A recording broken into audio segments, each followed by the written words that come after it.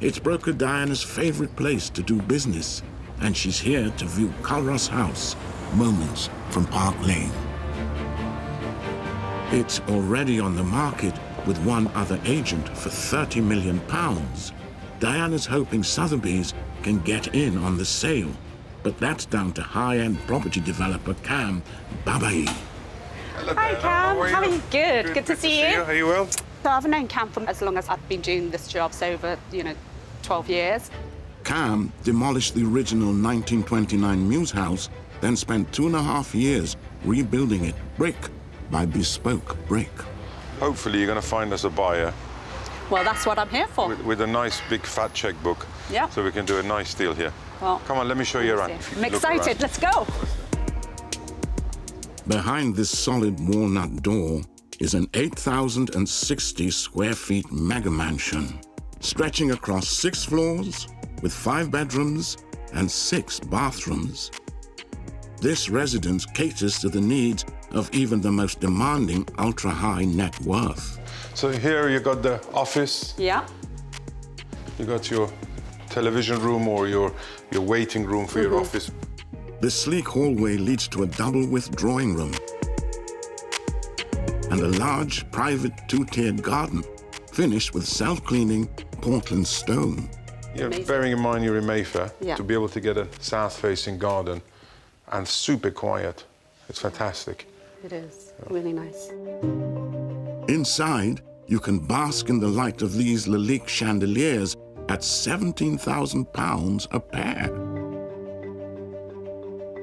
And whilst the kitchen is below ground, it's just as bright. I do love the fact that you've got the skylight there, so that brings in the light as well. Yeah. So it's nice. So you've got natural light coming from the garden, and you can flick a button and it covers it off. So if it's too sunny, yeah, you can actually take the sun away as well. And there's more tech for a keen cook, with 4 voice-activated ovens, 2 microwaves, and an electronic dumbwaiter, all housed in custom-built cabinets. The average kitchen makeover costs £8 grand. This one came in at £280,000, and the extravagance doesn't stop there. Oh, wow, I love the lift. So out of interest, how much did it cost to do this? A normal lift that we have done will cost 125 to 150. This has cost us circa £460,000. Wow. So let's take you up in this work of art. Very smooth. Well, it should be. This lift costs more than most people's houses.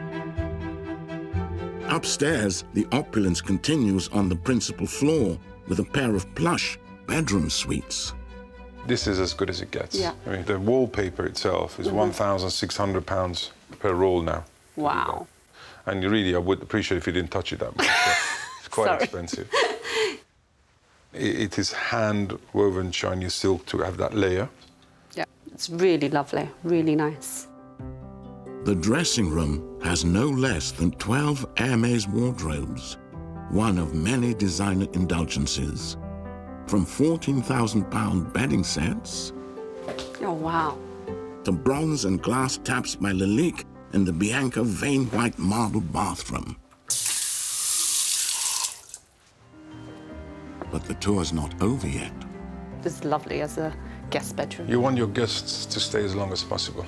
And with a smart tablet on the bedside table controlling everything in the house, they may never leave. I could turn on the gym from here. I could turn on the swimming pool jets, and I could turn on the television in the cinema room. This is not your average basement. This is what I was looking forward to seeing. Yeah. Yeah. It's more like a leisure and wellness spa down here. There's a plush club room that doubles as a cinema, nightclub, or bar, whatever you like. Also, a massage room and a professional gym overlooking an 8-meter pool on the level below.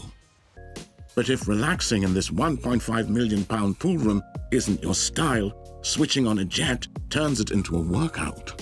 You can see there's a current so that you can swim against it. So you can use it not just for fun, but as a part of your exercise. Yes. After all that activity, you can kick back here in the steam room beneath a twinkling canopy of fiber optic bling. Been designed amazingly so that you could come with your guests and just enjoy the weekend without having to go out. It's like a fun house, isn't it? Diana is desperate to get this listing, but with other agents in the frame, she'll need to persuade Kam to let her join forces. Okay. Hello. I'll have a gin and tonic, please. Actually, no, tequila and ginger beer. Only if you sell the house. Up and then the bar is a dry bar for today. Well, that's up to you to give me the listing, Kam. Well, it certainly is up to me. We know that. But it's also up to you and Sotheby's to show me what you can do. Diana may be one step closer, but with no guarantee of a deal just yet, she's determined not to let this golden opportunity slip through her fingers. Oh, well, that was really intense, but I think it went well. I'm really excited that he's given me the opportunity to pitch to him, but he's a hard man to really work with. But it's a good challenge to have, for sure.